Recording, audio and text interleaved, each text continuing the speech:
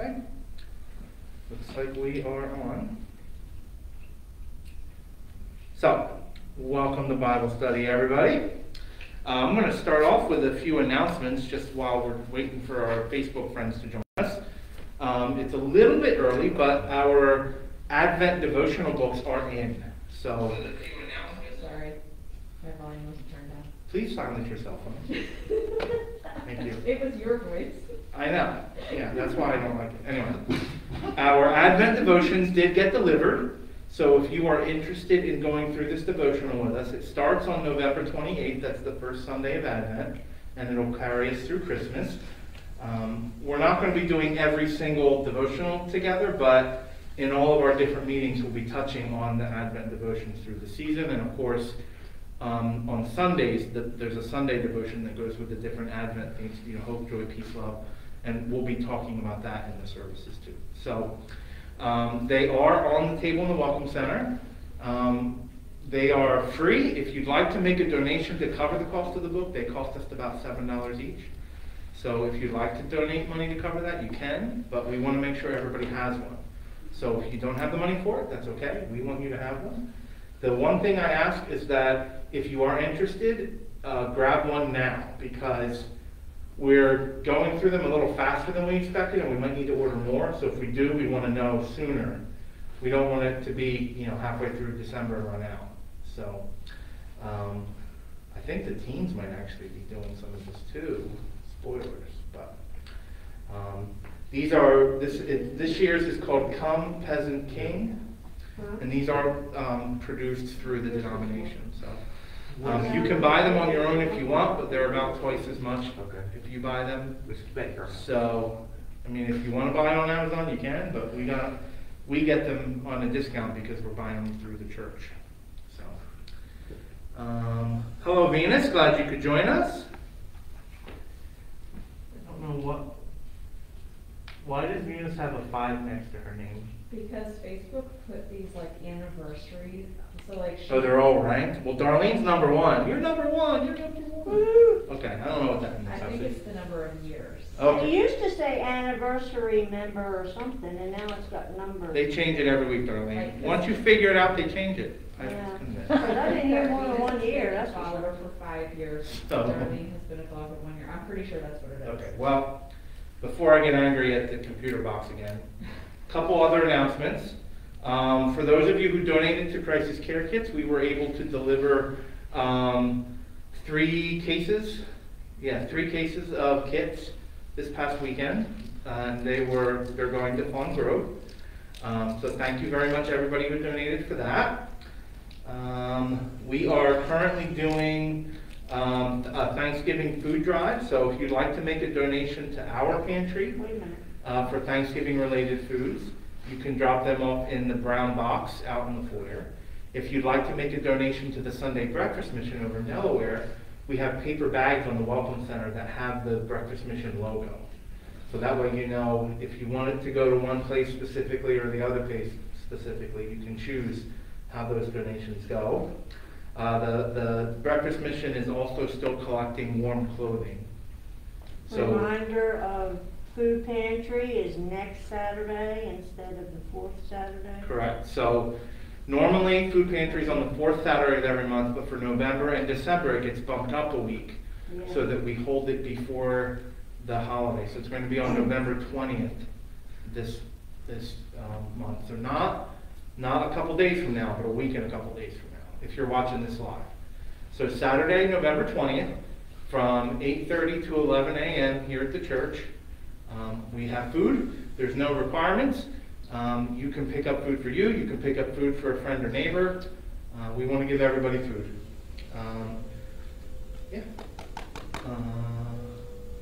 Okay. Warm clothes. I was going there. The Breakfast Mission is still collecting hats, scarves, coats, gloves, those kinds of things. Several of you guys have donated coats. Thank you very much. They are collecting for adults and children. So if you've got a coat in your closet you don't wear anymore, if you see something on sale you want to pick up at Walmart, all of the above, new, used, whatever, they just ask that they're clean.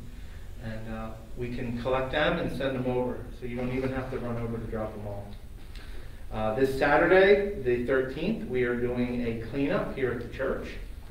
So yeah, we're going to be putting away some of our Bible school decorations. We're going to be doing some cleaning and painting inside. James is going to go up on the roof and clean the gutters. Hopefully he doesn't fall. But we've got some bushes, so I think we're okay there. He's pretty yeah. He's joking, by the way. No, we really have bushes. They're right there. We have jobs inside, outside, all different kinds of things. We're going to meet here at 8:30, and we'll probably finish up around noon. So anybody who would like to come out and help, I know, Jim, you have an excuse, so you're good. But that's going to be this Saturday. And down the VBS stuff too. yes, I think I mentioned that. Did you say that? I did. Oh, how did I miss that? Sorry. There's like 7 comments or I heard you mention all the other things. So yeah, so those are all of our announcements, I believe. We don't have any more birthdays this week. Oh, the last thing. So the Breakfast Mission, for their Thanksgiving food drive, they're going to be doing their distributions on Monday, November 22nd, and Tuesday, November 23rd, from 8 in the morning to 5 p.m. So if you are not able to donate food, but you're able to donate time, they can use some volunteers, especially if you or if you know someone who speaks Spanish. They can use some more Spanish-speaking volunteers. So if you have any questions about that, you can call the Breakfast Mission and ask for Bruce Davison. Bruce is the one who's coordinating this. Or of course, if you happen to run into him in church, you can always talk to Pastor Tom. So the last thing I wanted to mention was about Bible school. We did finish up Knights of the North Castle this past Sunday night, but we are still having our kids programs every Sunday night. Just because that theme is done, we are still holding all of our services. So Sunday nights, 6 p.m., we're going to have our adult Bible study here in the sanctuary. The teens are going to be having youth group down in the youth room, and then the kids are going to be having classes down at the end of the hallway in the classroom in the gym. So we're going to have classes for all different ages, little kids all the way to grown-ups, and we want everybody to come out. So anybody who's been coming for Bible school, keep coming. And if you want to invite more people, we'd love to have more people. Good? Our kids are going to be doing a Christmas program this year. So if that's something your little guys might be interested in, we're going to start doing parts for that in a week or two. It's going to be called Tell the Story, right? And all the kids are going to get to dress up as the different characters in the story and get to read some of the Bible story, the scripture, telling the story of Christmas. And we do have an adult-sized donkey costume, and I don't know that we've decided for sure who gets to be the donkey this year. 2 years ago, it was Megan Ty. During Bible school, Daryl got to be the donkey. So I don't know who gets to be the donkey next. I think it's James's turn. Well, he'd be a little donkey. I don't know. It's a pretty tall costume. Oh, I don't know. Anyway. Yeah, he's pretty tall. No. Oh, okay. You don't have to be the donkey. You want to be like a king and be a wise man? Like a shepherd. Shepherds get sticks. Always the shepherd. But you can't hit your brothers. You should be a shepherd, and we should make your brothers sheep. That would be cute. It would probably end badly, though. When he was little, I was Little Bo Peep, and I got a sheep costume. Nice. Yeah. Nice. So, I don't know if we're going to have a live baby Jesus or not this year. Live? I don't know about that. Yeah. I think it should be. I think Josiah should be baby Jesus. I think you should be baby Jesus, and I'll be Mary, and I can carry you down. Or there are twins. That's true. We could have two babies. We could be like a Hollywood thing and swap the twins in there. Yeah, we have like Jesus. But they're still Okay. Like Levi could be John the Baptist, and one of the twins could be Jesus. We're going to workshop this. That isn't that bad. I like it. Did John the Baptist have light up sneakers? I bet he did. Okay. So, I don't know if you know, but I'm excited. I'm very excited about a kids' Christmas program. You know, last year, because of everything that was going on with COVID, we had the puppet show, but the kids didn't actually get to do the program. So we're very excited that the kids are going to be doing the program. Yes, sir. Maybe you should be the donkey. Maybe I should be the donkey? What are you trying to say? Nothing, just saying. That I'm majestic? That's And a helpful, very like special, that's a very special position. That's true. Listen, there's a very important talking donkey in the Bible. Oh, there is, yep. And that's the old joke, right? If God can talk through a donkey, he can also use a pastor. Who was writing the donkey, and I'll find a story for him to read it. Well, that's Easter. I don't think anybody gets to ride the donkey at Christmas. No, there was another talking donkey. Oh, that's Balaam. Okay. Yeah. Yeah.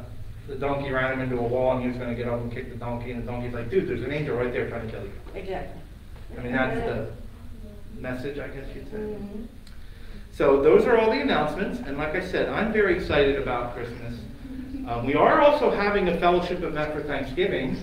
Thanksgiving Eve, so we have our normal Wednesday night service like we are tonight. We will be meeting for prayer and worship on Thanksgiving Eve, and we're going to be having a time of fellowship afterwards with cookies and cider and hot chocolate. What is cider? Expensive apple juice. Oh. Right? Am I wrong? It's a little different than. Nope. Yeah. It's liquid apple. It's, Is that better? it's just cloudy instead of transparent. You know what? I want you to just give me a cup of apple butter then. No, it's spicy apple juice. So, those are all of our announcements. We do have people online. We have Jane and Venus, and of course Jill and Darlene are poking in on there, but they're here too. We've got somebody else on there. I don't know who it is. But whoever's on there, you can say hello in the comments. We do have a prayer request that came in on Facebook here. Edgar is having surgery on his finger on Friday. He has like a cyst on his knuckle. And it's real big and he's having trouble. So let's all pray, not just that the surgery goes well, but that Edgar listens to the doctor and doesn't use his hand for a couple days. So we've already told him he's not allowed to do anything at the work day. But he probably will try. So thank you, Jane, for sharing that.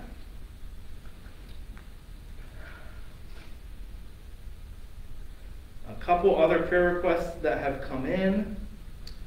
Well, one is Veterans Day is tomorrow.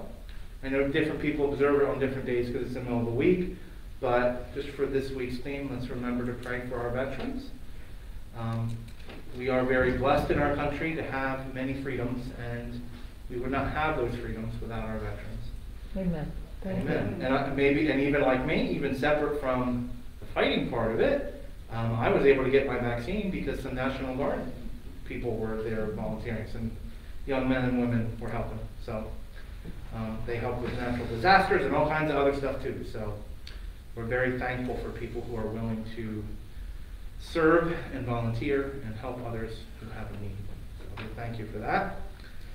We want to remember Carol has a prayer request here for her friend Sandra, who's going through some health issues right now. So we want to continue to pray for her as well. We're going to pray for our brother Jim, who's got heart surgery coming up. And we're going to take a moment when we get to our prayer time. We're going to do some anointing. So I've already talked to Jim. He would like to be anointed for his prayer. If anyone else would like to have an anointing while we're doing that, just let me know. We can do that. Of course, I can't do that online, but if you'd like us to do a special prayer for you with anointing, something we do often do in the church is sometimes a person can be anointed in the place of someone else, just as an intercessory prayer. So if any of our friends on Facebook feel like that's something you'd want, you can let us know in the comments. Venus is asking prayers for her body, for her health. So Venus, we will continue praying for you, sister.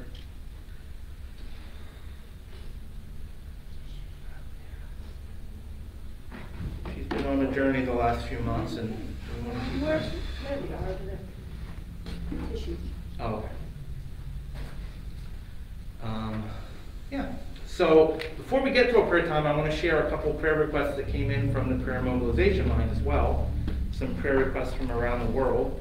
And that'll also give our Facebook friends time to post anything else they'd like to There is a brief scripture reading I'd like to share here to introduce our prayer time.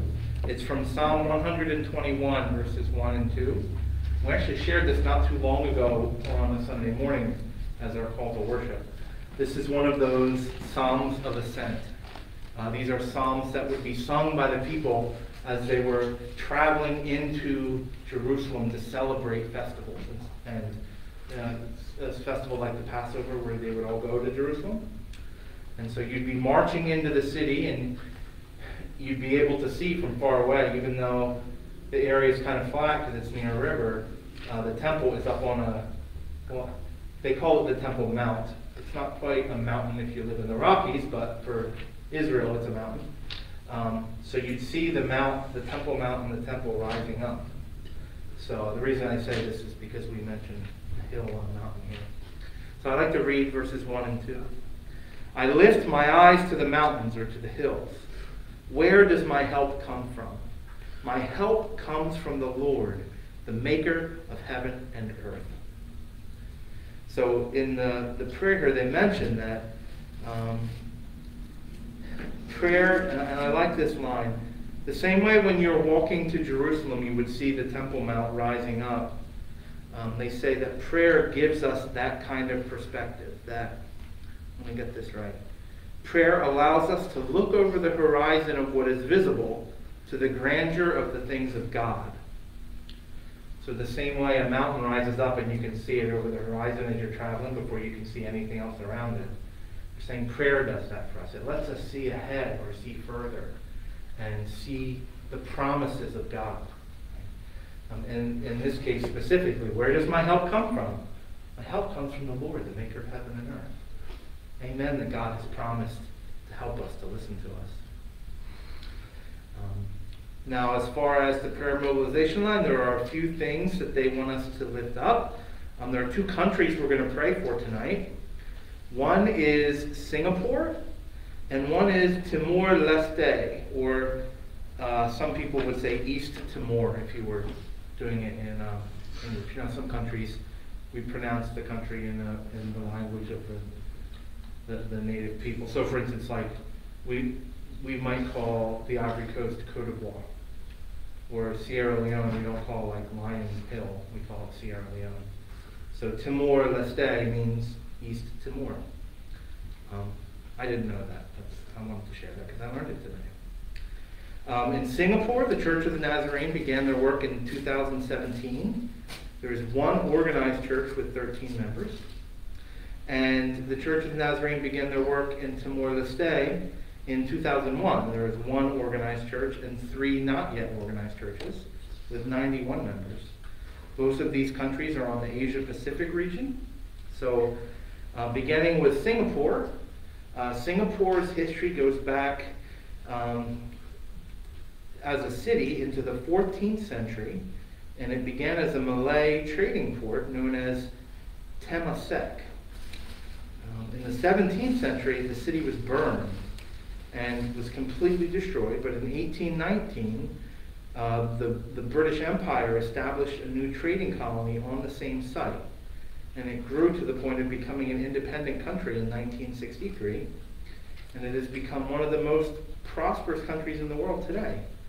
Buddhism is the major religion in Singapore, about 31%, with Christianity and Islam growing in significance. Timor-Leste also dates back to about the 14th century, but it came under Portuguese rule starting in 1511 and was under Portuguese rule until 1974. After that, there was a civil war, an Indonesian invasion, and there have been many political, social, and natural disasters, which has left up to 75% of the country's infrastructure and economy destroyed or not functioning. Timor-Leste achieved their independence in 2002, but their restoration and recovery is very much still in progress. Christianity is the major religion on the island, 99%. And one of the interesting things to pray for here is Singapore right now has one of the lowest fertility rates in the world, with less than 28% of the population under 25. Wow. Whereas in Timor-Leste, 60% of the population is under 25. So they don't really speak as to why that's the case, but that is certainly something to pray for, a very low birth rate. The official languages of Singapore are English and Mandarin. In Timor-Leste, Portuguese is the official language, with a language known as Tetum that has many local dialects. The literacy rate in Singapore is 97.3%, which is very high. In Timor-Leste, the literacy rate is about 68%. Singapore has an unemployment rate of about 2%, so there's little or no poverty in Singapore. Timor-Leste has an unemployment rate of about 5%, but about 42% of the population live under the poverty line. So even though they have a relatively low unemployment rate, they still have a high level of poverty in Timor-Leste. Many of the challenges both of these areas are facing right now are due to COVID and COVID restrictions. Like many places around the world, people are not allowed to meet in large church gatherings, and they, particularly in Singapore, are still facing those restrictions.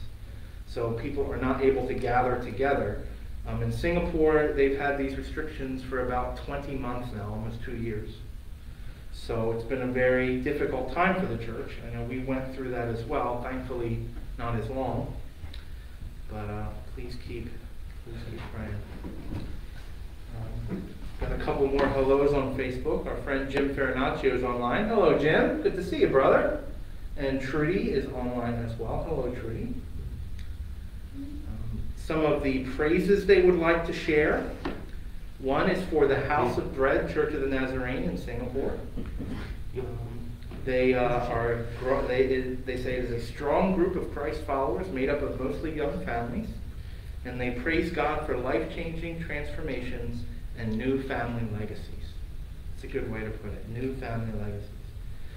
We thank God for one member of the church who's begun the course of study for Nazarene ministers. They have another praise for opportunities they've had to develop relationships and minister to foreign workers who have been greatly impacted by these restrictions. So you have people in Singapore ministering to people who are foreign workers in Singapore. Timor-Leste is able to worship in person again, and their churches are starting to grow and recover from that time, so they praise God for that. The COVID-19 rates in Timor-Leste have dropped significantly due to vaccination efforts, and they praise God that they've been able to have those vaccines. Some prayer requests from these areas. One is pray that a children's ministry can be developed while preserving the welcoming atmosphere that's been cultivated through meeting at homes. So, they've been meeting in people's homes for the last 2 years, and as they transition, that's a different kind of thing, especially for the little ones. Due to restrictions on group meetings, the House of Bread Church, the one we mentioned earlier, is following a hybrid model of meeting. Each week, there's online worship and study of God's Word, but in-person worship and times of in-person fellowship are greatly missed, and they are praying that those restrictions would be lifted soon. Pray that members would take advantage of every opportunity to deepen relationships, to be salt and light, and to have deeper conversations regarding faith issues. I think that's a beautiful prayer for us as well. Yeah. Pray for the start of other ministries and for the training that needs to take place for the leaders in those areas. All right, I don't see any new prayer requests, so we're going to go into our prayer time right now. I'm going to pray for these requests here, and then once I get through these requests, I'll come over and we'll pray specifically for you, Jim. And we'll do an anointing. Is there anyone else who would like to be anointed tonight as we pray? No pressure here, just an invitation. That's so. In the book of James, it's something that we're told to do when we pray, where we put some oil on someone's head. In the Bible times, putting oil on your head was a sign of blessing. So, kind of like you might put conditioner on your hair and lotion in your skin. Putting oil on your head was a sign of blessing and abundance and care. And so a habit was made that we put a little bit of oil on someone's head when we pray for something significant. Sometimes it's for a health concern. So for Mr. Isaac, he's going to have heart surgery, so that's why we're going to be anointing him. But people get anointed for different kinds of reasons as well. Sometimes they're going through a personal trial. Sometimes they're celebrating and they want to do it as an act of praise. Some people might even be anointed in place of someone else. So those are all different reasons you could be anointed, but you don't have to be anointed with oil. Just kind of something extra we do. Just like you don't have to go to the altar to pray, but it's something that we do sometimes to help us focus and kind of bring our attention and our heart all together. Yeah. Close it out. Yeah. Does that make sense? Sure. So would anyone like to be anointed or no? It's okay. Would you, brother? Sure. Okay. We can anoint you for your personal prayer request. So we'll come over and we'll pray for Jim. I'll anoint him, and then after that, we'll come over to you and anoint you. If you'd like us to anoint you in your seat where you are, we can do that. If you'd like to come up to the altar, you're welcome to do that as well, too, whatever you prefer. So when we get there, wherever you're at, I'll come to you. Okay? All right. And Ms. Darlene, since you're with your grandson, if you'd like to pray part of that prayer, I'd invite you to do that too when we get there. Okay? All right, well, let's pray together. Father God, thank you for this chance to be together tonight. Thank you for everything that you've done for us and everything that you've promised to us. Father, thank you for Psalm 121 and the promise that our help comes from you. Father, I pray that we would hold that promise in our hearts, and like they say in the devotion, that we would see your truth on the horizon, that we would see your promise, that we would see your action in the world, and we would see our hope come to fruition to give us a word of testimony, Father.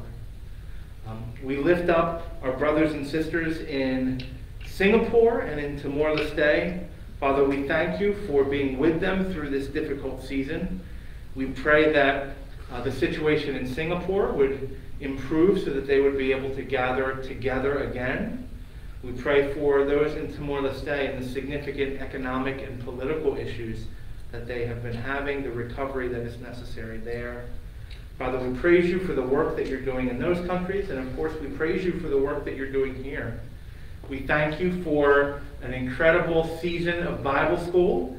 Father, thank you that even though it was different, that you opened doors. And we don't take it lightly, Father, when you trust us with children. So thank you very much, Father, for trusting us with some little ones. And thank you for the opportunity to share your word with them and to worship with them. It is a blessing. And Father, I pray that you would continue to be with us as a church as we invest in our community outreach and our children's outreach on Sunday night. Father, we pray that you would lead us and that we would follow you, to only do what you call us to do. Not to follow our own way, Father, but to follow yours. We lift up our brothers and sisters who are veterans this week, Father. Of course, we try to remember them every day, but we remember those who volunteer to risk their lives, to give up their own comfort and safety in order to help others. And we thank you, Father, that there are so many. We know that your word tells us that the greatest expression of love is to lay down your life for another. And we thank you for those who are willing to risk that in order to care. Father, we lift up Sandra to you with the situation that she's dealing with. We lift up some ongoing issues that she's waiting for information on, Father, and we pray that you would be with her during this time of waiting. We pray that she would get good news from the doctor, and that through all of this you would bring her to a place of healing and peace, that whatever happens, that she would know in her heart that you are with her, that you are present with her. Mm-hmm. Father, we lift up this special request for a young woman named Jackie that Darlene ran into. We thank you for making that connection, for opening that door. And of course, Father, we don't know her or her story. We just know that she needs prayer. So Father, we pray that you would step into her life and that, that she would feel your love. That's how I feel led to pray for her, Father, that she would know that she is loved, that you are opening the door to grace and forgiveness, and that you are there for her, Father. We pray that this young woman would know you. We lift up our unspoken prayer requests, Father, and we know there are many. We lift up our brother Edgar as he's preparing for surgery on Friday. We pray that there would be no complications and that he would get back to having his hand working well again. We lift up our sister Venus and the health struggles that she has been having. Father, please help her to get the answer she's been waiting for, and please help her with the symptoms that she is struggling with. We lift up our brother Mark from the mission as he had his surgery postponed, Father, and we pray that when that happens in a couple of weeks, that you would be present with him. And of course, right now, Father, we lift up our brother Jim to you. As he is preparing to have this surgery, we know that over these last couple of years, you have brought him through some significant health hurdles, Father, and we thank you for that. We praise your name that you've been with him through his open heart surgery. And Father, we pray that as he is preparing for this valve replacement, that you would be present with he and Carol, that you would give them peace as they are waiting for this to happen. Father, we pray for the staff. We pray for the doctors and the nurses. We pray that they would have wisdom and skill. We pray that all the technical aspects would go off without a hitch. Father, we pray that this valve replacement would restore the function that Jim needs. We pray that it would restore his ability to move around and to breathe. Father, we pray for a complete recovery. Amen. And Father, we just thank you for the opportunity to have this medical care. At the same time, we know that you are the great physician. And so, Father, right now, as we are commanded in your word, we anoint Jim in the name of the Father and the Son and the Holy Spirit. Brother, know that you are loved, that you have a great physician who cares about you, who sent his Son to save you, and that no matter what happens, you are in the palm of his hand, in the center of his will. I pray that God would touch your heart physically and spiritually, that you would know his shalom as you wait for this procedure, and that you would wake up from it restored. Father, we also pray for our sister Carol. We pray that you would give her peace as she waits for Jim to come through this procedure, as she has to wait in the waiting room. Father, we pray that that would be as short as possible and the news would be celebratory. Amen. Amen. Amen. Father, we also lift up our brother Xavier to you. Father, you know what's going on in his heart and his life. He is seeking you, and Father, he needs you. So, Father, as we said, we anoint you in the name of the Father, and the Son, and the Holy Spirit. Amen. Know that you are loved, brother, that you are not alone. That the situations that you are facing, while they might seem difficult, are not to be difficult for God. That he is here with you, that no matter what you face, you are never alone. You have a God who loves you. You have his Holy Spirit in your heart.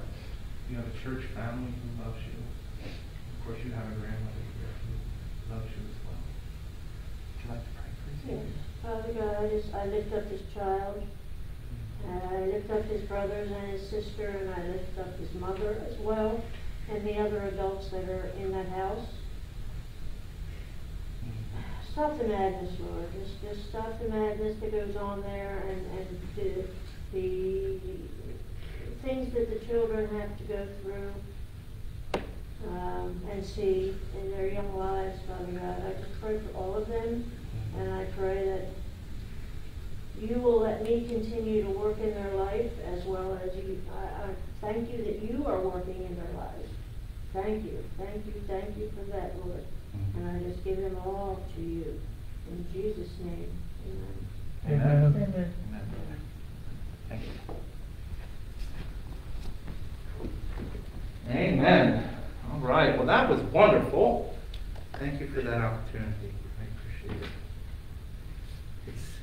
We've been doing this prayer series, and the more time I spend trying to learn about prayer and reading what the Bible has to say about prayer, the more I recognize what a gift it is. That wherever we are, we can bare our heart to God, and we can rest in his presence. There used to be a book in the library, a couple of them on different prayers, but one of them was from the Apostle Paul. Yeah. And some of his prayers. We are going to be talking about something he said about prayer this week from Philippians chapter 4. To bring everything to God with prayer. Exactly. Always. Continuously. Yeah. So he had some good things to say. Part of what we're going to be sharing this coming Sunday, is his command to bring everything to God, especially when we feel anxious or worried. That those are especially the things that we need to give over to God. Because the way I've heard it said is, those things are God's job to handle, not ours. And when we hold on to them and try to handle them ourselves, that's when we get into trouble. We need to give them to God, the one whose right it is to take care of those things. And leave them there. Yeah, and not pick them back up again. Exactly. Exactly. Amen. We've even got more to come tonight. We're not even done yet. We're going to be continuing in our Bible study tonight. We've been going through the book of Ezekiel. And tonight we are going to be working on chapter 10. I'm way behind. You'll catch up. It's a long, I know. it's a long book. This is true. What are we going to do for December? Well, we are going to continue talking about Ezekiel, but what we'll do is, in the beginning, we'll add a moment to go through the Advent devotion. So, for most weeks, I don't believe the Advent devotion will take our whole time. But we will be touching on Advent. For Wednesday nights and Sunday nights, we'll touch on the Advent devotion as part of our opening. And then we'll do our further Bible study. So, it'll change our pace a little bit, but of course it's important that during that season, we focus on Jesus. Good question, though. Thank you. All right, so we are in Ezekiel chapter 10. Does anybody remember anything that has happened recently that we've been reading about in Ezekiel?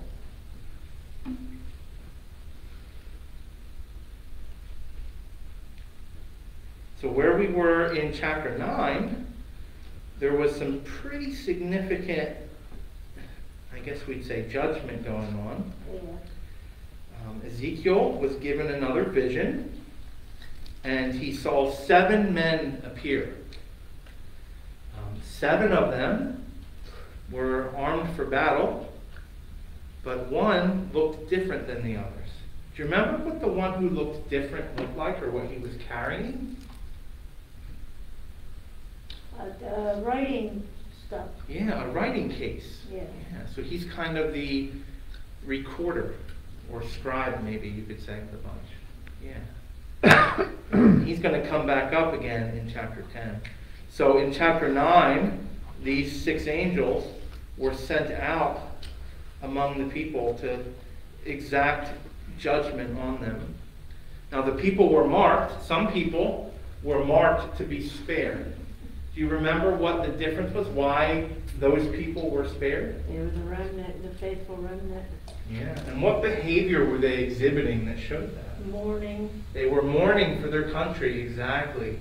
Their hearts were broken for what was happening. Mm-hmm. And just to make sure we're all caught up, what had been going on was the people of Israel, even the leaders, in this case the elders, had been worshiping idols. They'd been worshiping other gods. And not just worshiping them, they had been worshiping them in God's temple. They had taken part of God's temple and turned it over to worship other gods. And so they are now reaping the consequences of those choices. One of the things they would say as they were worshiping is that God wouldn't see and he wouldn't care. And now they're learning that when God warned them not to do this, he meant it. And they faced the consequences. Where we were just finishing, I guess this is my weekly reminder that the chapter and verse markings were added later on. And so sometimes we have an idea, or in this case a vision, that carries from one chapter to the next, where the ideas continue. We started talking about the cherubim and the Ark of the Covenant, and that's where we're going to be picking up tonight in chapter 10. Just as a background there, does anybody remember what the Ark of the Covenant is? Where it's got the 10 Commandments and it's got the budding staff of Aaron, Mm-hmm. and the cherubim have their wings like this. Mm-hmm. The mercy seat is in the center, and that's where the Spirit of God dwells. You nailed it, yeah. In layman's terms, it was kind of like a big box, right? And it had wooden rods that went through rings on the side so you could pick it up and carry it. The Israelites were commanded through Moses to build it a certain way. God explained how to build it, and they carried it through the wilderness as they wandered for 40 years. Then eventually when the temple was built, it was brought into the temple. And the lid of this chest had two angels, two golden angels on it that are called the cherubim. And it's a rectangle box, and the angels are on either side facing each other with their wings outstretched. And they formed, what Darlene said, it was called the mercy seat, which they believed that right above that spot where these angels' wings came together was where the Spirit of God dwelt in the temple. And this was kept in the very innermost part of the temple, what is sometimes called the Holy of Holies. When we read in the New Testament at the story of Easter about the curtain being torn from the top to the bottom, this is what was behind the curtain. Okay? This was not an object that people could just approach. Right. Not even all the priests were allowed to go near. Only the high priest was allowed to go there, and only at certain specific times. And wasn't it just of the Levi family? Yes. Yep. And not just Levites, but of the line of Aaron. Yeah. So there were several layers of qualification in order for you to do that. Yeah. So the reason I say that is because we're going to be talking about God and His glory and the cherubim tonight. I want you to understand the context. So let's start Ezekiel chapter 10 here. Do we have a volunteer who could read verses 1 through 5? You'd like to read? Okay. Nice and loud so we can all hear you, okay? I know you can do nice and loud. I looked and I saw the likeness of the throne of sapphire above the expanse that was over the heads of the cherubim. The Lord said to the man clothed in linen, "Go in among the wheels beneath the cherubim. Fill your hand with burning coals among the cherubim and scatter them over the city." And as I watched, he went in. Now the cherubim were standing on the south side of the temple when the man went in, and the cloud filled the inner court. And the glory of the Lord rose from above the cherubim, and moved to control the people. The cloud filled the temple, and the court was filled with the radiance and glory of the Lord. The sound of the wings of the cherubim could be heard as far away as the outer court, like the voice of God Almighty when He speaks. Thank you. So we have lots of details here, but what exactly is Ezekiel seeing? The cherubim came to life. Yeah, well, we have living cherubim, yeah. Mhm. Yeah. So it's like the still picture of the ark and the chest has now become a real life picture, and he can see the angels and see. Above the angels, what does he see? This is in verse 1. The brightness of the glory of the Lord. Yeah, the glory of the Lord and a throne. And there's an important point here in other places in the Bible, like in the book of Revelation, when John gets to see the throne room of heaven, guess what the throne looks like? Same as here. Okay. So we have different people at different times having visions of the throne of God, God's heavenly throne, and it looks like a blue crystal, a blue precious stone. Some translations say sapphire, Yeah. some translations say lapis lazuli. Mine says sapphire. Yeah, but it would be like a blue gemstone. Okay. So I want to be clear. This is not. It's not that there was a blue throne in the temple on earth. We're seeing God's heavenly throne. So Ezekiel's kind of seeing this blending of what's happening, the supernatural heavenly throne and the earthly temple. It's kind of like he's seeing through the veil and getting a bigger picture of things that are hidden from most people. Okay?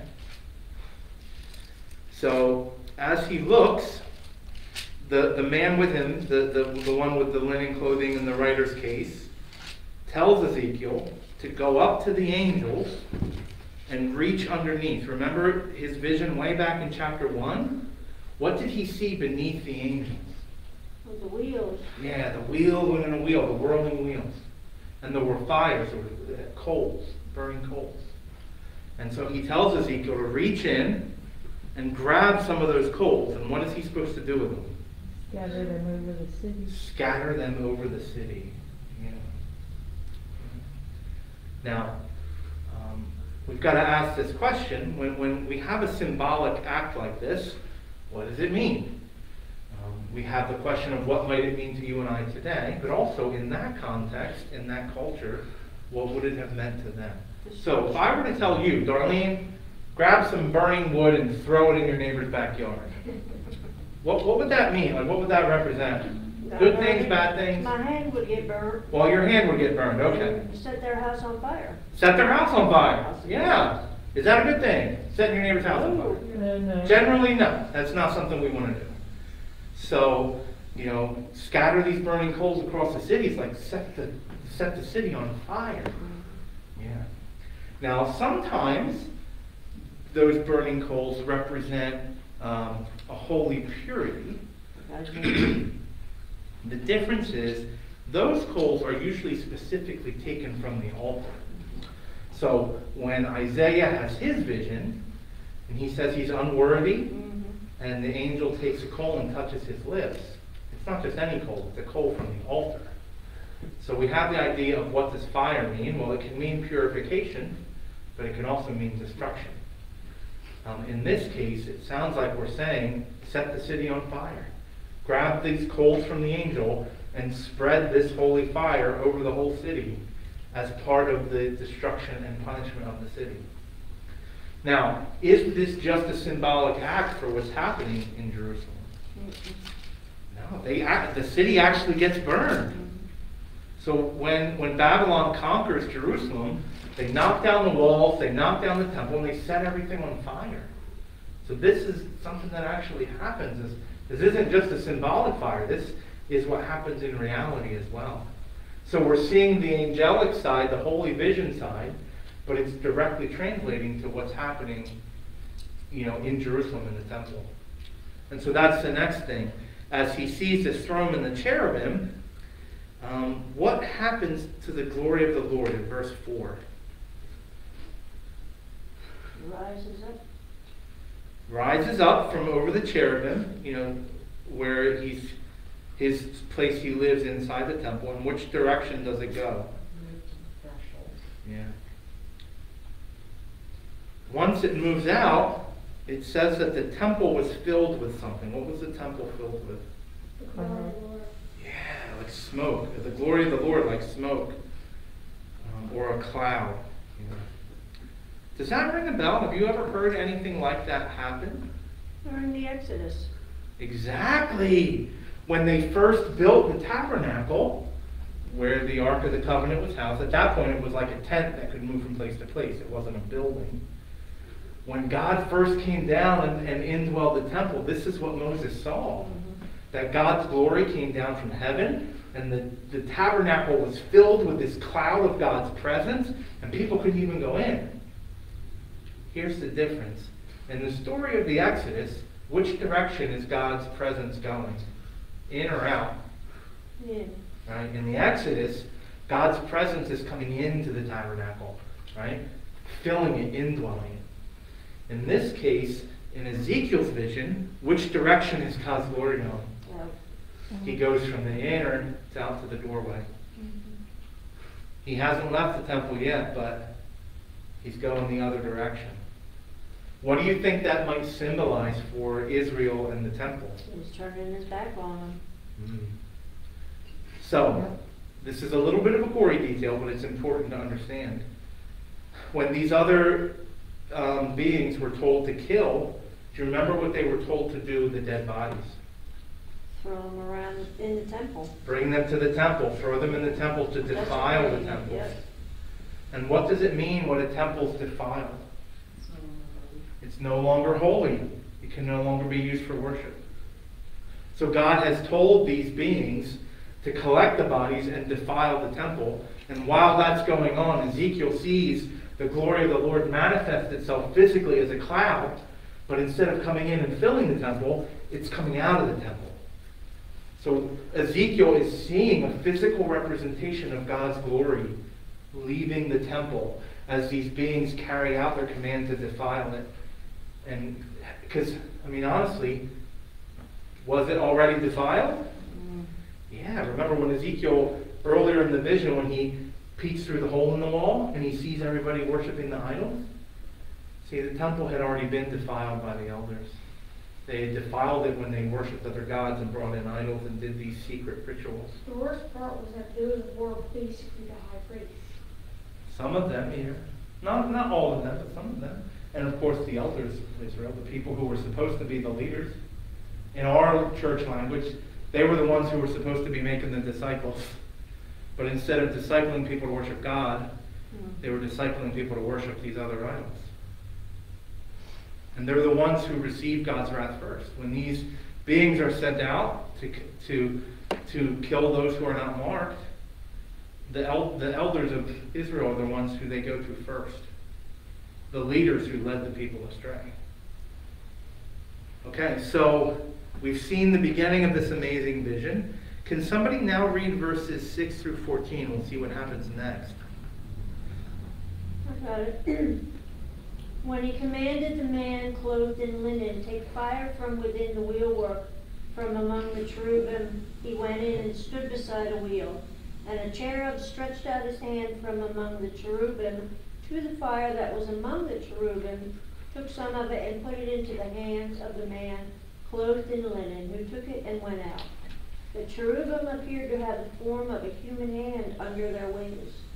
They looked, and there were 4 wheels beside the cherubim, one beside each cherub, and the appearance of the wheels was like gleaming beryl.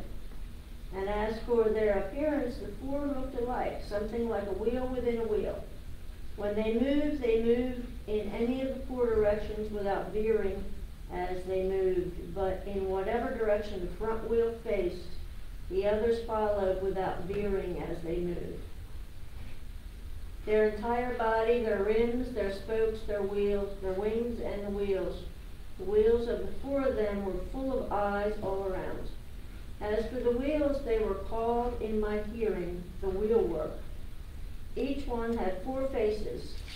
The first face was that of a cherub. The second face was that of a human being. The third, that of a lion, and the fourth, that of an eagle. Thank you, Darlene. So we have a little bit of repetition in this section. Yeah. And I want to touch on this because we want to mention a little bit about Hebrew. Okay? In Hebrew, even in Hebrew poetry or in Hebrew wisdom writings, what do you think it meant when something was repeated? It's important. Yeah, God is my rock, my shield, and my deliverer, my fortress and my strength.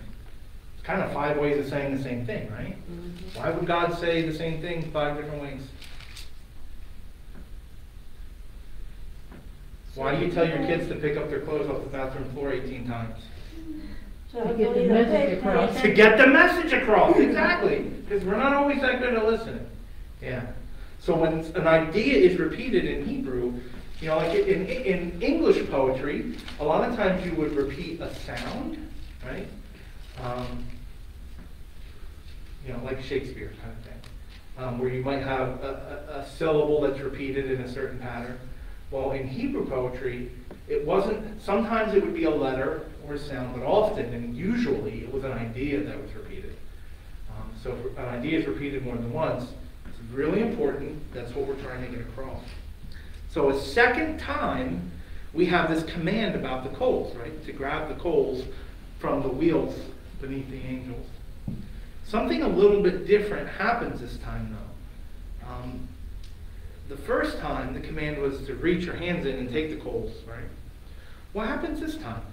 The cherubim give it to him. Yeah, the angels take out the coals and hand it out. Their faces were different this time too. Yeah, the first word is a little bit different. It's a different word than was used back in chapter 1. Some version, that word, one had the face of a cherub, the first word there. Mm-hmm. So in chapter 1, verse 10, that word is translated, a different word is used that is the explicit word for ox, Mm-hmm. so the face of an ox. In this case, a different word is used. Some English translations go ahead and translate that as ox because it matches with the pattern before. But because it's a different word and it's unusual, some just say the face of a cherub because it's one of the faces that the cherub has. So you might have different Bible translations might say that differently. Yours said face of a cherub. Mine says ox, but then has a note about that other word. So this is one of those cases where sometimes it's a little tricky to translate a word, and so we look at context. Besides that one word being different, how does this vision compare to Ezekiel's first vision? Are they the same or different? Same. Mm-hmm. We have the cherubim. Oh, here's the other point. Cherub and cherubim. Cherubim is just the plural for cherub. So one cherub did something, but there were 4 cherubim. Okay? That I am is the plural. So like the angels who came down and had children with men and created the giants are called the Nephilim. Right? So that I am just is the plural. It means there's more than one. So Ezekiel sees the same vision he had of heaven before, he sees happening. Now, this is a little bit of a callback, so you might not remember this detail. Don't feel bad if you don't. But his first vision of heaven, when he saw all these angels and the wheels, it ended with him seeing something happening, something coming towards him. Remember? Storm. A storm. Yes. Yeah, good memory. It culminated in them coming like a storm. What has happened now? Storm's here. Coals are coming out of the wheels and being spread across the city. So the coming storm that Ezekiel saw is now arrived in Jerusalem. All right, let's continue here. And this is the end of the chapter. It's a relatively short chapter. Can somebody finish out chapter 10 by reading verses 15 to 22, please? Thank you. Then the cherubim rose upward. These were the living creatures I had seen by the Kabar River. When the cherubim moved, the wheels beside them moved. And when the cherubim spread their wings to rise from the ground, the wheels did not leave their side. When the cherubim stood still, they also stood still. And when the cherubim rose, they rose with them, because the spirit of the living creatures was in them. Then the glory of the Lord departed from over the threshold of the temple and stopped above the cherubim. While I watched, the cherubim spread their wings and rose from the ground, and as they went, the wheels went with them.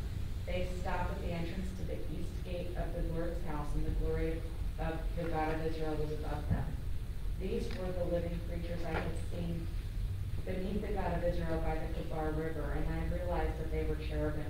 Each had 4 faces and 4 wings, and under their wings was what looked like the hands of a man. Their faces had the same appearance as those I had seen by the Kabar River. Each one went straight ahead. Thank you. So Ezekiel's very clear here. Is he just seeing something that's like what he saw before? Do these angels just look like the angels he saw before? No. Annika's shaking her head now. What does he say? What did he say, Annika? He said they're the same ones, right? The same ones he saw by the river. Now, that vision by the Kabar River, let's have a little geography note. Where was the Kabar River? What country? Babylon, yeah. So remember, in this vision, God picked up Ezekiel by the head and brought him to Israel. So when he was in Babylon and he had the vision of the coming storm, it was these very same beings. Now that he's in Jerusalem, as God took him in spirit and brought him over, the Spirit of God brought him, he's seeing the same angels arrive in Jerusalem. Just like we have a statue of the cherubim with their outstretched wings on the top of the Ark of the Covenant, we see the actual cherubim there with the presence of God above. Now, where we were before, he moved out from the innermost part of the temple towards the entrance to the temple. Now where has he moved? There was a very specific word Joe read. The Spirit did what? What was his movement described as?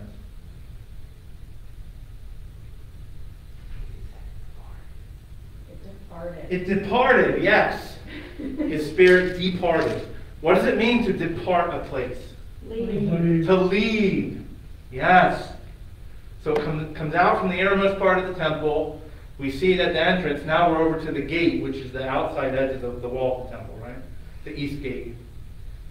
So God's holy presence is bodily leaving the temple. That's what the cloud is? Yeah, it represents the spirit or the presence of the Lord. And it's like he's abandoning that place. Yeah, during the Exodus, the cloud was there by day and the fire by night, and they were both. And they followed it, yeah. Yeah. So we've got the physical reality of the war and the famine and the swords and all those things. But spiritually, what does this chapter mean for Israel? They're on their own. They're on their own, yeah. They're doomed. I think a way we could say it in a modern phrase would be, you made your bed, now you have to lay in it. Hasta la vista, baby. What was that? Hasta la vista, baby. Yeah. See you later. Exactly. You know, they had decided that rather than trust in God, they were going to trust in these pagan idols. I wonder how close we are to getting to that point. Well, there we go. That's the next question to ask, right? You know? This vision was given to Ezekiel, and it was there spoken to the people of Israel, but it was also included in the Bible for us today. Mm-hmm. And one of the things that we see in this story is that the people who were entrusted as the teachers of the truth didn't do their job and led the people astray. And because of that, it brought death and destruction upon the people. Now, for me, what I hear, especially when we combine it with what we mentioned about Ezekiel's call to be a watchman and speak the word of warning, well, that's us, right? We're supposed to be speaking the word of warning. If you don't repent, there will be eternal consequences. Right? And there is a God who loves you, and he wants to forgive you. But you got to ask, and you have to change. You can't just keep doing what you're doing. That's the key part of repentance, right? It's not just being sorry that you got caught or being sorry that you have the consequences. Repenting is, I'm sorry and I'm going to change. The literal translation, I know you've heard me say this, but I got to say it because it means a lot. It means to turn around and go the other direction, right? It's like when you're on your GPS in the car and you first miss the turn, and you miss the right turn, it tells you to take the next right turn. But if you keep going too far, eventually the GPS says, no, you got to pull a U-turn and go back the other way. Right? That's what this is. Right? The Holy Spirit gives us our small course corrections. But sometimes we reach a point where we've gone so far from God's will, we got to turn around and go back. And that's repenting, right? I've sinned, and I need to turn around and go back. I need to go the other direction from what I've been doing. I try not to be too political in these Bible studies, and I'm not going to mention parties or politics or anything. What I am going to say is, it's clear to me that our country is in a broken place. Mm-hmm. Right? That there is division and fighting in a way that there has not been for a very long time. And maybe this is different than it ever has been. People don't value human life anymore. Aside from the political whatever stuff that's happening, just in general, I mean, every day you turn on the news and somebody got murdered. Every day. Mm-hmm. Well, that's the problem, is it's becoming commonplace.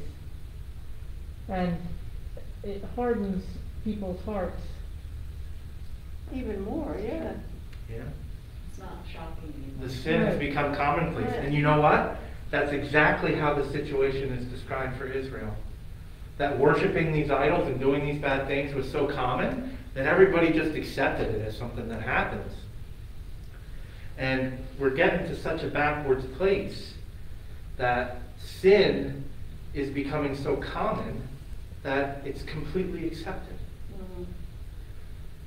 Now, That doesn't make it right. it makes it even all the more deadly, Right. right? Because people play with it like it's something fun. You know, I remember having a conversation with Josiah probably about a year ago at this point, where he was asking about what Ouija boards were, Mm. and we talked about it. And you know what he said after our conversation? Why do they sell them at Toys R Us? Because You know? people use them. That's a good. They're in the toy section, Darlene. I know. Yeah. Talk to a demon. Yay, have fun with your friends. Yeah, I mean, years and years ago, and that thing moved, I said, oh no. Yeah. That thing moved on its own. So you But that's- remember we went to the Gloucester Outlets a few days ago? Yes.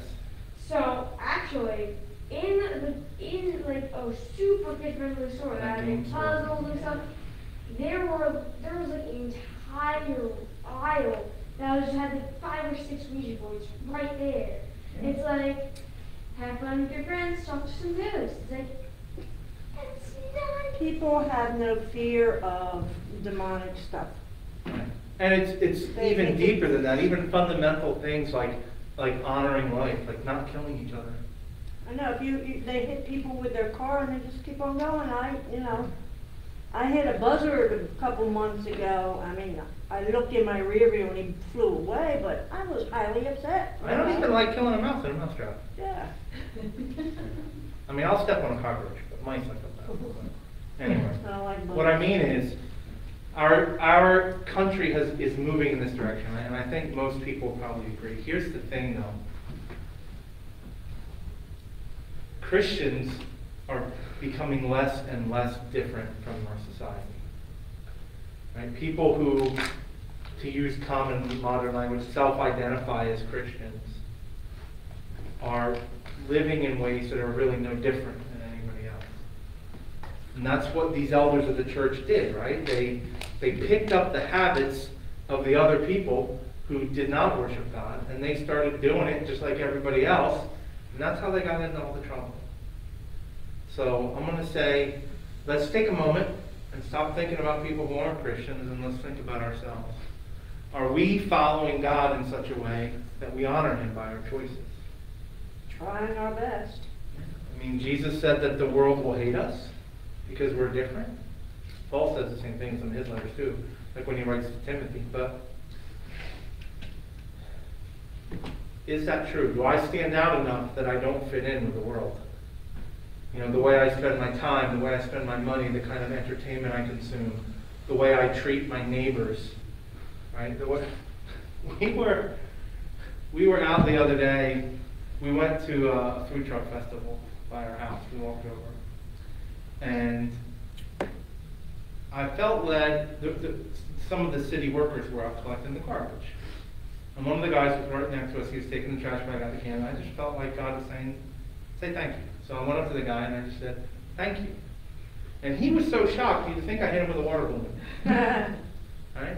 Something as simple as just saying thank you. Right? I'm not trying to brag. I'm just saying, common decency is so uncommon that it stands out. It's like earlier when I was in the store and I could tell she was visibly upset and told her we would pray for her. Yeah. So we'll toot your horn for a second. That's what we're called to do, right? When you see somebody hurting, you pray, you talk to them, you reach out. And it doesn't always, who knows where it's going to go or what's going to happen. Right. But we got I to mean, I talk. see her frequently. I can go ahead and keep on with the conversation. There you go. There you go. So, So It's important not to squelch the Holy Spirit when He speaks to you. Yeah. right. And that's what you didn't do just by saying thank you. Mhm. I think so. I don't think that was my idea because I don't generally like talking to people I don't know. My wife's pastor confirms that I'm telling the truth. And yet you're the pastor of a church. God has a sense of humor, darling. Oh, I know that. Guess who hates standing up in front of people? Yeah. But we go where God leads us, right? So I'm not trying to beat you over the head with anything. I'm just saying this story in Ezekiel warns us of what happens when the church stops being the church. When we stop being salt and light. In Jesus' own words, what good is salt that has lost its saltiness? Right. It's not good for anything. No. Throw it in the garbage. I don't want to lose my saltiness, and I don't want us to lose our saltiness as a church. And there's always this question, especially this year with COVID and all the restrictions.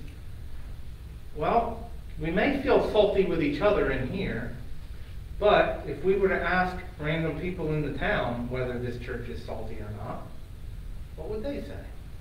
People are watching, and every weekend I have people watching my behavior. Yeah. So I think there are some ways where people definitely see us being salty. I think the food pantry is one of those ways. Oh, yeah, big time. That people in town know they can come here and get some help. God Trying to has help blessed people that get help. tremendously. Yeah. But I don't think that means we should rest. Just because we're doing that good thing doesn't mean we should rest. Right? We build on that, we grow. So, I want you to hear me. I'm not speaking this as a word of condemnation. I want it to be spoken as a word of encouragement. We are warned what will happen if we go the other direction. So let's go this way. Right? Let's not forget who we're called to be and how we're called to love the world, our neighbor. And you remember when Jesus was asked who's our neighbor, he said it's the one who has a need. Right? The one who has a need. Everybody. Yeah. Anybody or everybody. That's why we're talking about all these ministry opportunities all the time. Like with the breakfast mission and the food pantry and the missionaries. And none of us is going to be called to serve or help out in all those areas. But we want everybody to hear all these opportunities so you can find the place where God is leading you. You know, Jill's going to be helping out on Sunday night with the kids. I'm not. Because I want to clump their little heads together like coconuts. Yes, thank you, Jill. I stay with the grown-ups, and Jill sings songs with the little kids. Because parents generally don't like it when you clump their kids' heads together like coconuts. Right? We're gifted differently, right? That's a way I could say it, right? We are very differently gifted. That's right. But we got to find where God wants us to go and thrive there. Cool. All right. Well, before we get into a sermon, I think that's going to close us up. Before we finish, does anyone have anything you'd like to say about what we read or anything we prayed about tonight? I had a sort of semi-question type thing. Sure. Okay, we're talking about the Ark of the Covenant. And I know that it disappeared at some point in time. So a very simple question, right? First of all, it might be on Oak Island, but that's your... It's in a warehouse. Yeah. I saw that on TV. It's in a Yeah, warehouse. there's stuff there from the Ending Methodist, of so where it is. anything's Yeah, possible. asking me. In Revelation 11, verse 19, it's there. It's in heaven. It's in the throne room of God in heaven.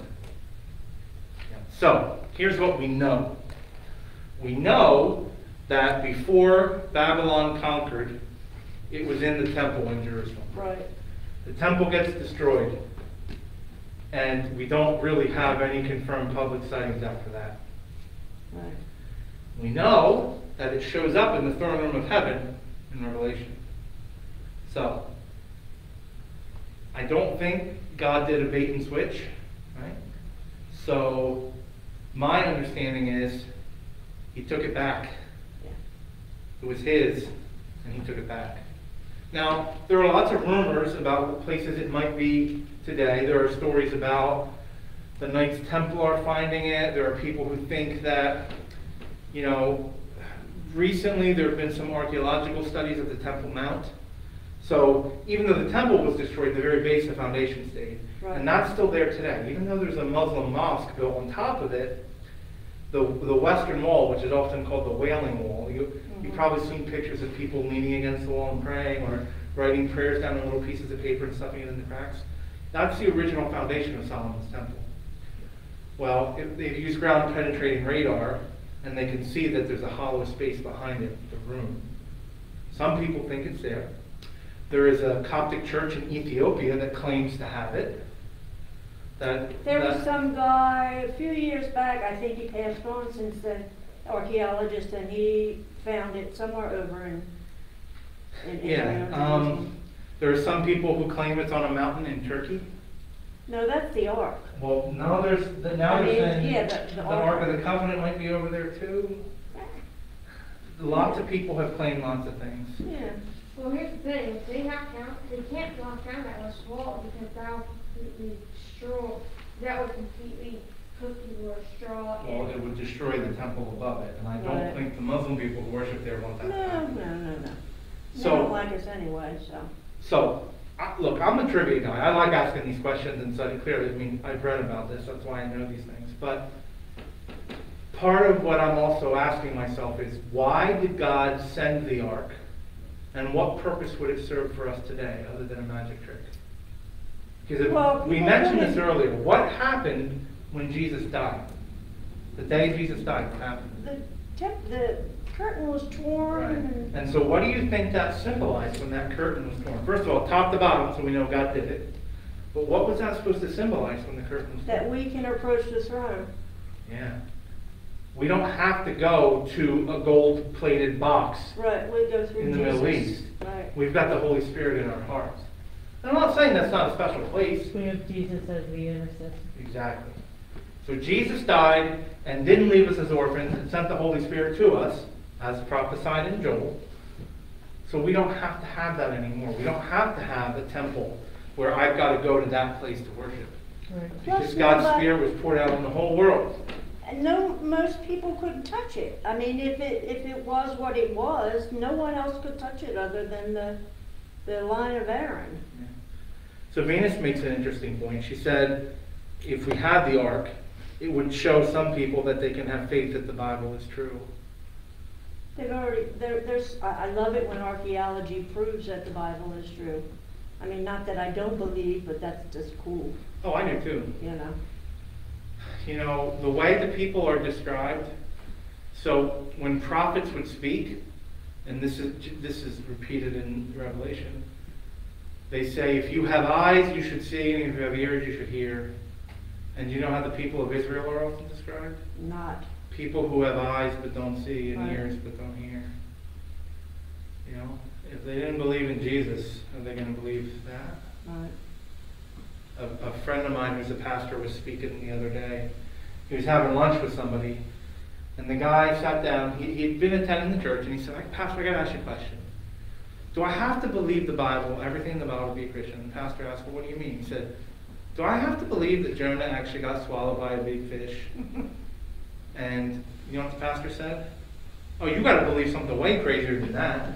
Exactly. You got to believe that the Son of God died and rose from the dead 3 days later to save us. Exactly.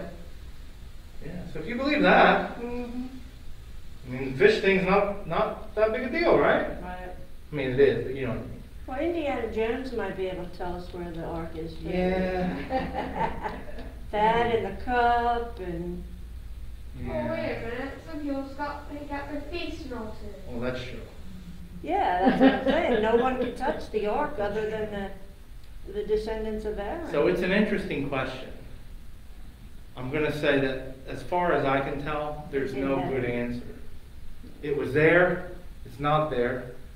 You know, when items were taken from the temple in Babylon, they're listed. When Ezra and Nehemiah bring items back, it even says like how many bowls and how many cups and which were silver and which were gold. The ark is not mentioned. Right. Later on, in 70 AD, when the temple is destroyed by the Roman Empire, they take everything out and bring it to Rome, and they had a big list of all the items that they brought. The ark is not listed there either. Right. So I feel like if either of those people had the ark, they would have been bragging about it, Oh yeah. because that had been a big old trophy. If Nebuchadnezzar had the ark sitting on his coffee table, people would have known, right? Right. So mostly because of the face melting, I think. But, yeah. Yeah. Or the tumors. That's why. But It would it's, take the you know, place of in his coffee table. Yeah, there we go. in the book of Revelation, it's like, it's purposefully mentioned. Yep. When the door to heaven opens, there's the Ark of the And Covenant. part of how I understand that, and this is my opinion, okay? The Bible doesn't say this. This is my opinion. So when the ark was taken by the Philistines and it's coming back, there's a time when the cart that it's on starts to rock and the ark starts to tip. And a guy reaches up to grab it to keep it from tipping over and he dies. Right. Right? And part of the message I hear there is the ark is God's and he'll take care of it. Exactly. And that's what I hear in Revelation. We did not do a very good job of taking care of the ark as human beings. So God, he took care of it because it's not our ark. It's his Well, ark. that guy was trying to help it, but again, it's. But again, this is on my list of things to ask when we get to heaven. So, All will be revealed. Oh, yeah. because right now we see as in a mirror darkly. Yeah. So on that note, let's close in prayer. Father God, thank you for another night together. Thank you for a time to pray, to come together and anoint. Father, we thank you for your promise and your word in Psalm 91 that when your people cry out to you, you will hear. And Father, we lean on that promise tonight physically as we anoint it as we pray. We lift up our brothers and sisters tonight who we prayed for. We especially pray for Jim and for Edgar as they have surgeries coming up, Father. Thank you that as we face these trials, we don't have to face them alone. And thank you for this word tonight, Father. Thank you for the warnings we read from your prophet Ezekiel. And please, Father, help us to not go down that path. Help us to learn from these warnings, to learn from your word, and to follow you. In Jesus' name, amen. Amen. Amen. All right, thank you. Facebook, Venus, you had a really good answer to that. I love your question. That ark is a good. This comes up in men's Bible study too. When we read about the ark in Jerusalem, and it came up that. Well, wait, where's the ark now? I don't know. I can't even find my socks. That's true. Well, look, the Ark is coming.